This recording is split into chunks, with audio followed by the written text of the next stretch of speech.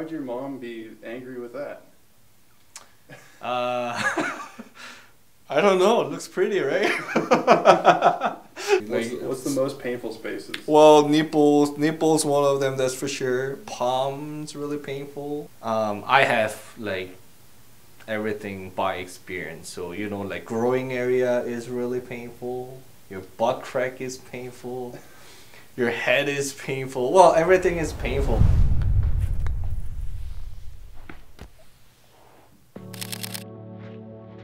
Oh.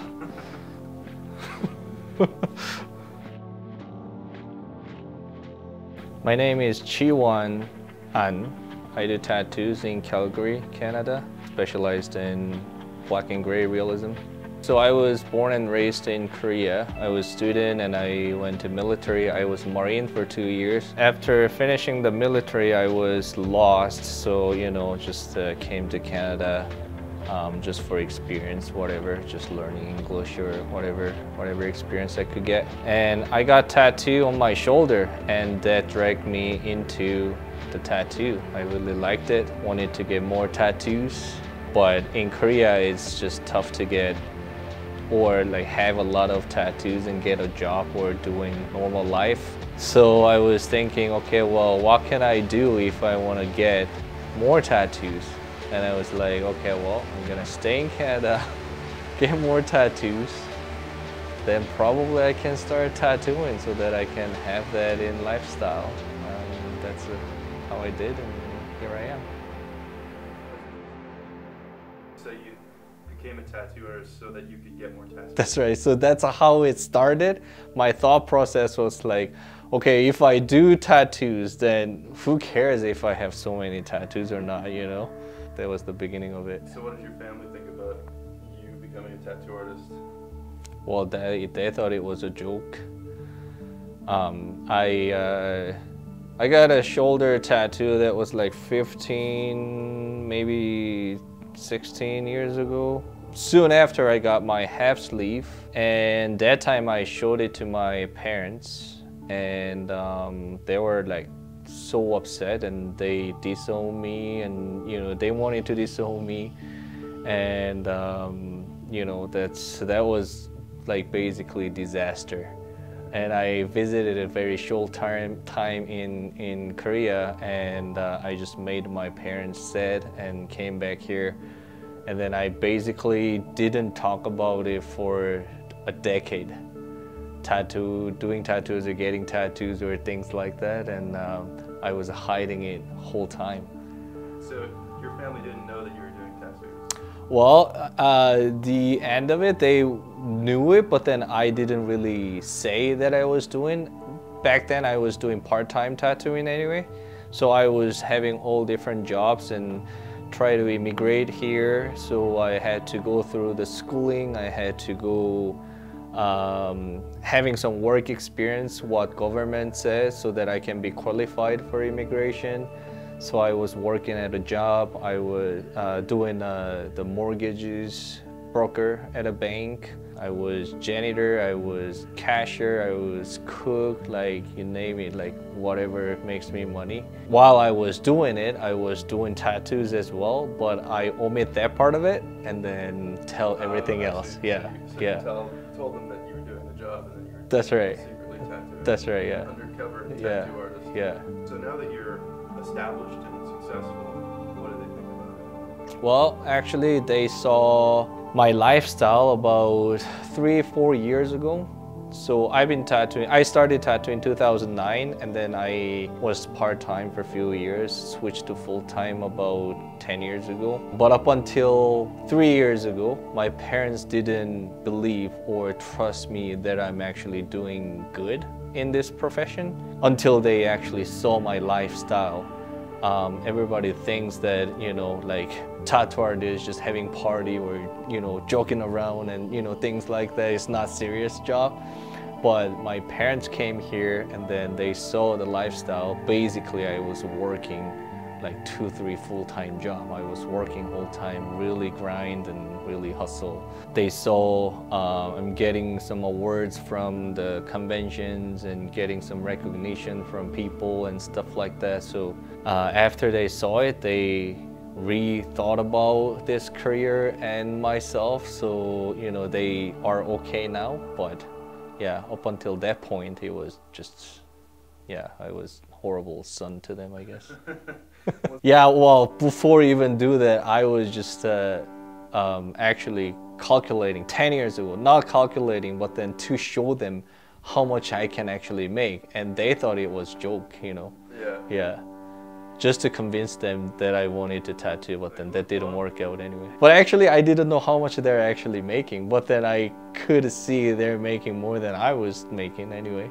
I don't know, I was drawing when I was a kid. I learned, my friend's mom was drawing teacher. I think I was maybe like grade 2 or 3 or something like that. And we lived in the same apartment, and she was doing home-based business, teaching drawing for the kids and stuff like that. When I started drawing or painting, my background is still life, pencil drawing. So black and gray is more comfortable for me. But I did a lot of colors too. Study about colors and getting, you know, all these color tattoos to study and learn. But black and gray is more appealing to me. I like the fact that when you do the black and gray, when it was fresh and when it's healed, the settling into the skin, that process and healed product, I'm really fascinated about it. So, you know, that's what I like now. Who knows if I like the color later on, maybe I switch again. But I did a lot of color realism or Asian style tattooing before, but now I'm just focusing on realism, black and gray. What's the favorite tattoo that you've ever done or something? There are a few things. I like doing their family pets or family member portraits, because, you know, there's something, every time they bring in different reference photos, their families are all different, you know, they look different, or facial expression is all different. So whenever they bring in, it's just kind of different. And also when I do them, the reaction is priceless. You know, it could be memorial, it could be their loved ones, it could be, you know, whatever. Then, you know, it's just kind of different reaction I get when I tattoo that. So I like that. Sometimes they're really emotional, they're crying.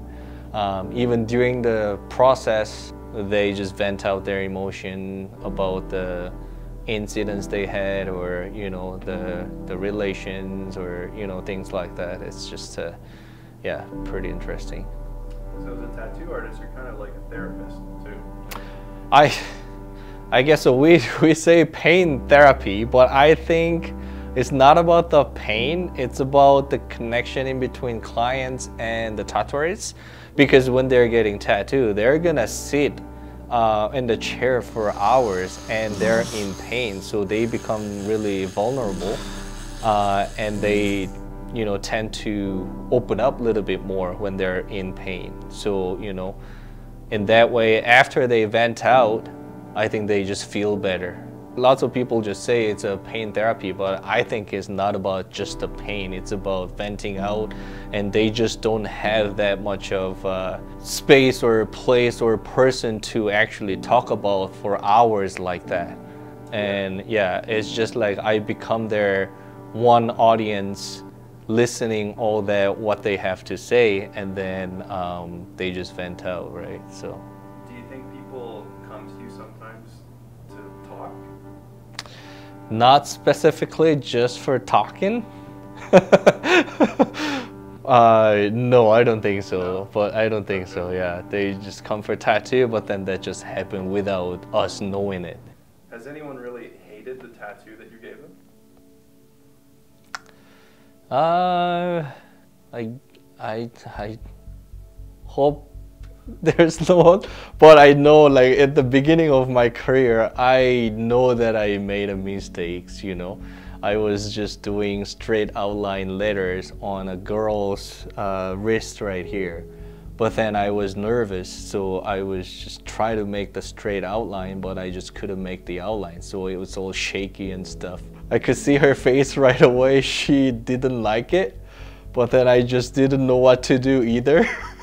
So I'm like, okay, well, just pay me and just go, right? And then after that, I was, you know, I couldn't sleep for days and days, you know. Yeah, I took it seriously, so, you know, definitely it wasn't the style, but yeah, that was horrible. A few other stuff, actually, by mistake.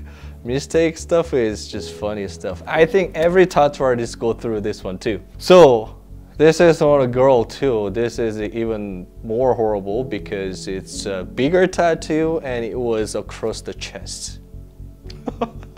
So it was a letter. So I forgot what it said, but anyway, two phrases. One phrase here, one phrase here. There was my apprentice and me tattooing and the client, the lady. We checked it before we tattoo. So what it says exactly, spells right and everything, we checked and everything was right. So we put that stencil on her chest and then we double checked, triple checked, all three of us. So my apprentice checked, everything was correct, and she checked, everything was correct. I checked, everything was correct. So we started tattooing. I started tattooing. So I finished the one phrase and then started the second phrase, and I felt something wrong. I said, fuck. And she said, don't joke about it. I'm like, I'm not joking. This is fucked. I just made a mistake. And she goes, what? And we realized we put same phrase twice here and then started tattooing, but then I started already second phrase, which is same phrase that I just tattooed. And I'm like, fuck, what do I do, right? And then I'm like, fuck, this tattoo is free. I'm gonna do the free cover up right now. And you know, like I just had to do the cover up right away. And yeah. So that's gotta be a bit of a panicked feeling. Oh man, like sweating and shit. That was horrible. If I think back, it's a funny story, but that time at the moment, oh yeah, I was sweating. You know, like those like first timer. I mean, my beginning of career, I didn't know better anyway. So you know, I was taking tattooing seriously. So those little mistake, I was really, you know, frustrated and couldn't sleep for days and stuff. But there is a point that you get little confident now that you feel like, oh, I can do this, I can do this, I can do that, that's no problem. And then did it and then didn't come out the way that I was thinking, then that's also the, you know, the problem. And I did someone's wife portrait and it just didn't come out the way that I was thinking. And his wife portrait, you know, is important, right? So I was just comparing for the photos and tattoo that I did, and everything was correct. So I did all the shading, all the darks, all the lights, everything was correct. But because it's tattoo, placement is really important. So I did it little oversized on the forearm, so the end of the face is just rolled down to the side of it. So because it's rolled, it just looks different, even though I was doing everything perfect. And then I just couldn't. I was sick for 4 days. Those kind of little mistake reminds me of my my early career. That time, my regret that time was I shouldn't get paid for it. I should done it just for free, but I took the money, you know, because I didn't know what to do. Like, just give me the money and just fuck out of here, right? But always that was back of my mind. So, you know, like I just needed to be honest to the client. So I'm like, okay, well, I think this is a little bit wrong. So I just recovered my sickness from the tattoo. Like I was sick for like 3 or 4 days and just you were sick because of that tattoo, that thinking about it and just made me sick actually. I called up after that after healing that I just wanted to do a few things just to make it correct. But like he didn't think that it was, you know, it was wrong or anything. But then just me that, you know, critique myself or things. But I don't know, he didn't say anything to me. But I called up and then I said, I'm gonna fix something stuff. And, you know, like I actually talked to him how I feel about it. And then we actually put other decoration on the face. So, you know, everybody knows that it's his wife. But also I, you know, like kind of hide all the mistakes or, you know, things that I don't like under that decoration. Yeah, so yeah, that's that. So that was experience too.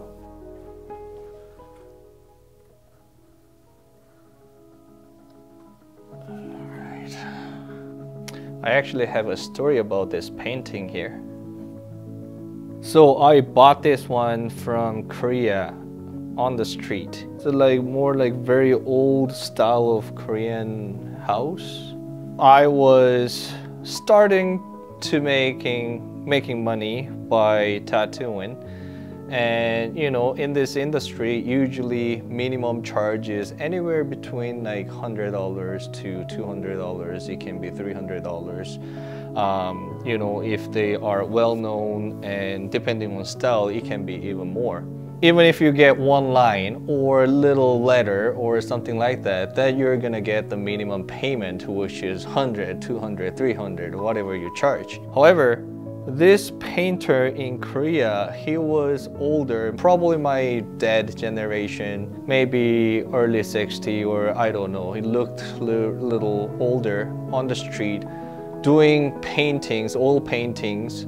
And he was having all these paintings that he did on the wall, but he was sitting maybe just on the corner of this station, really small space. While he was painting, then he tried to sell this painting. But this one was about maybe $20 with a frame. If you think about all the currencies and all that stuff, Korea is not the cheap. But then just he was selling this one for $20, framed, oil painting, original. And then I was thinking, okay, well, that old guy doing paintings, probably he loves what he does, but really struggling for financially, you know. You can see this one is just $20. Then think about myself that, you know, I'm working inside and mark people and still making money more than him, then, you know, like just makes me humble.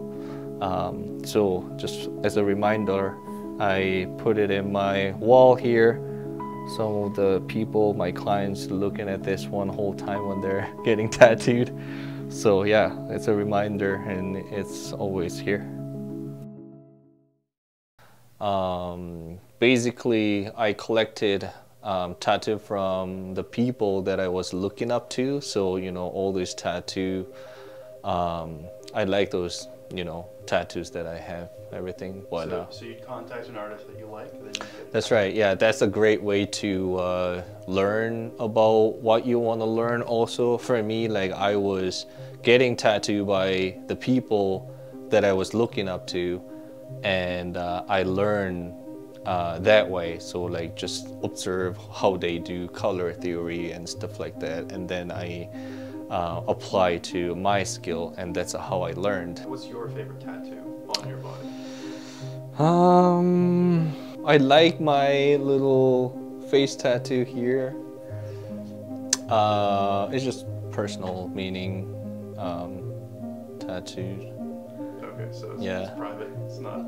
Yeah, that's why the font that I wrote is just not really readable. Oh, okay. Yeah.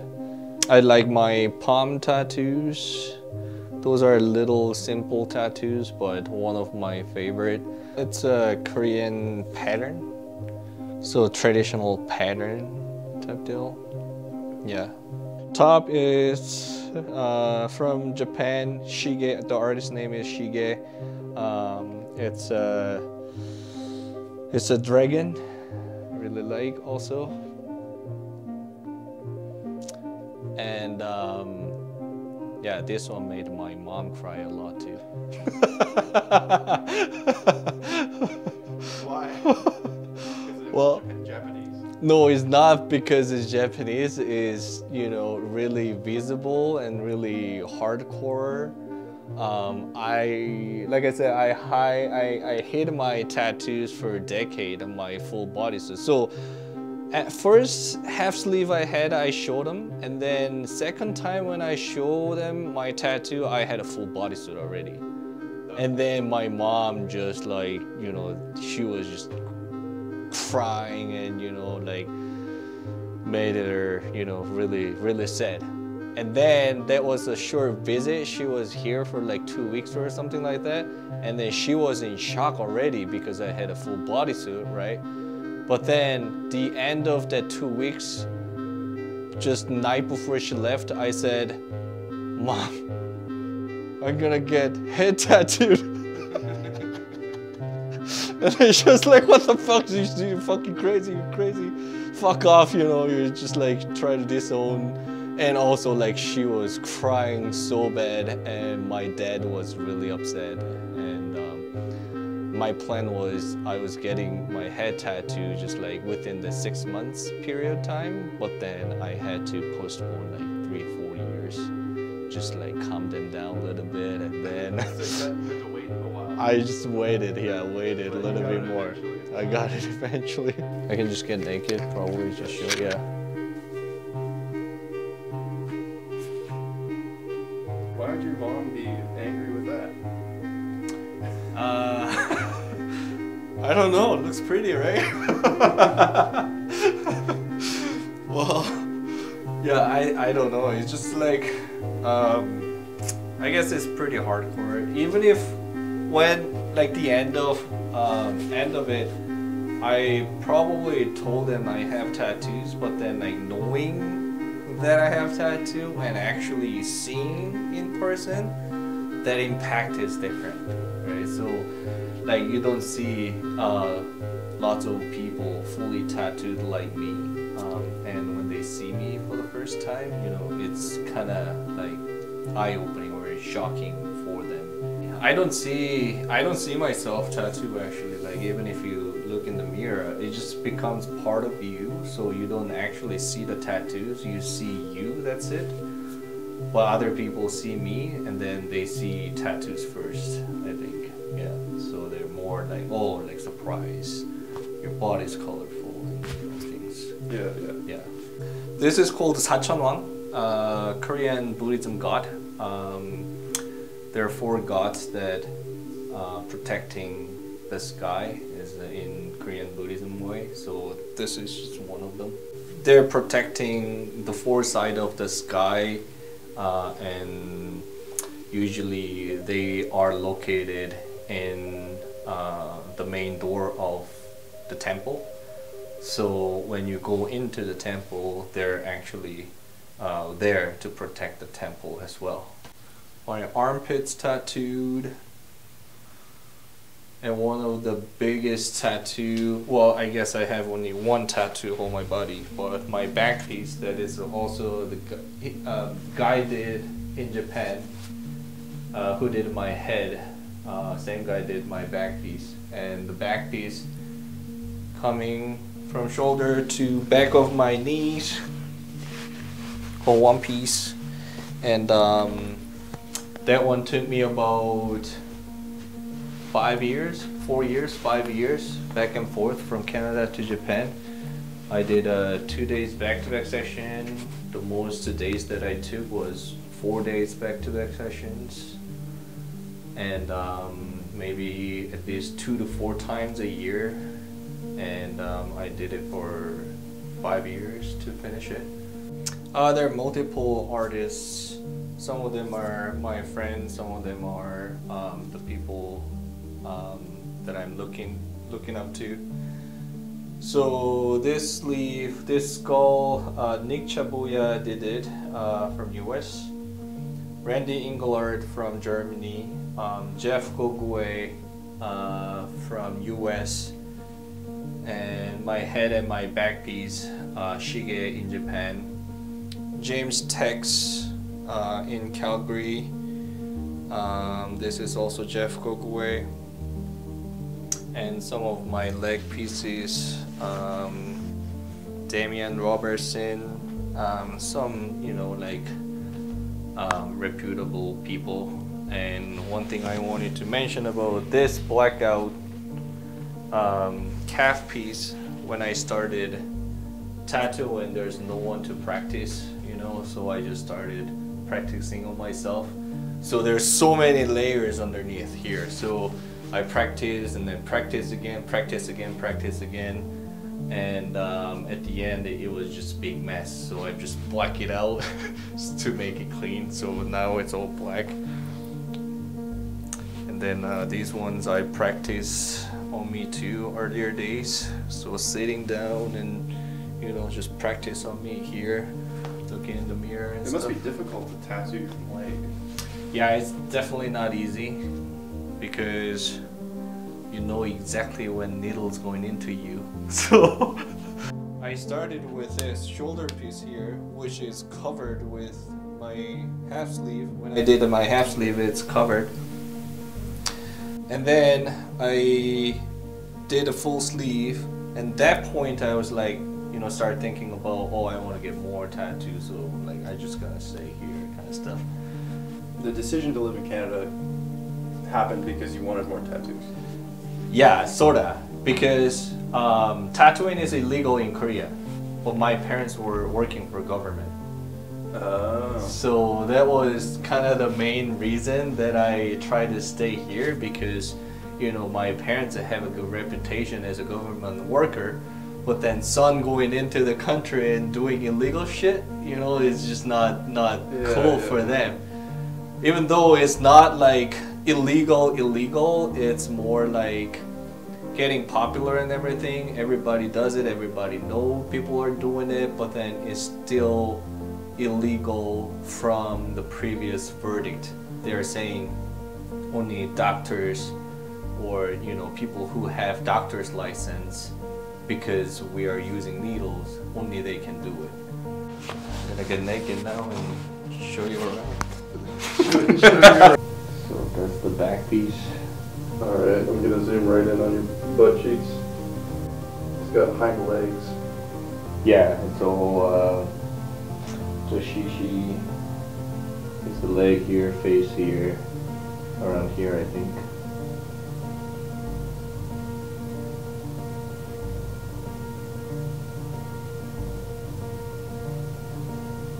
Just full bodysuit itself was a journey. Everything, you need money to do it, you need time to do it, you need pain tolerance to do it, and it is really, you know, commitment.